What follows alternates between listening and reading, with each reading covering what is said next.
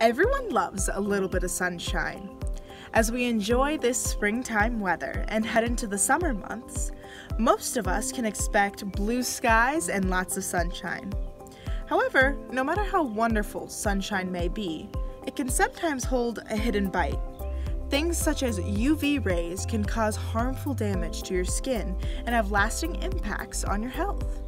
On this episode of RainCheck, we are going to dive deeper into the UV index and how you can enjoy the sunshine without getting hurt. My name's Alexa Minton, and this is RainCheck.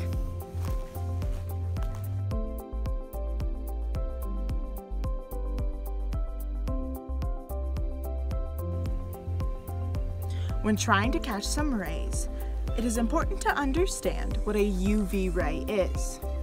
A UV ray, or an ultraviolet light ray, is a wave of light emitted from the sun that comes down into the Earth's atmosphere. UV rays help us create vitamin D, a nutrient that benefits our skin. However, too many UV rays can cause harmful damage, such as sunburn and even cataracts in the eyes. There is a layer in our atmosphere that helps protect us from too intense UV radiation. This layer is called the ozone layer. Ozone is a chemical in which absorbs UV radiation to help protect us from too much. The UV index ranges from the scale of 0 to 11 plus, and the varying degrees of damage go as follows. When you range from 0 to 2, there's low UV radiation. No protection is required.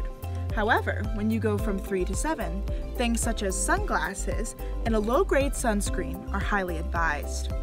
But when you reach the index levels of 8 to 11 plus, this is when there is high levels of UV radiation. You must protect all exposed areas of your skin. The UV index is not dependent on how bright it is outside. In fact, UV rays can penetrate clouds. There's a common misconception that the hotter and brighter it is outside, the more likely you are to get a sunburn. But this is false. The UV index is dependent on how likely you are to get UV rays. Your UV index will be higher when the sun is higher in the sky, and your UV index will be lower when the sun is lower in the sky.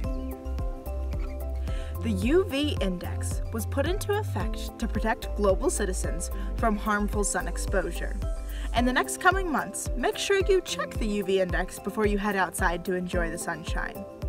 While we all love some sunny skies, putting on a little bit of sunscreen might make us smile even a little brighter in the sun. Thanks for joining me today. My name's Alexa Minton, and this was RainCheck.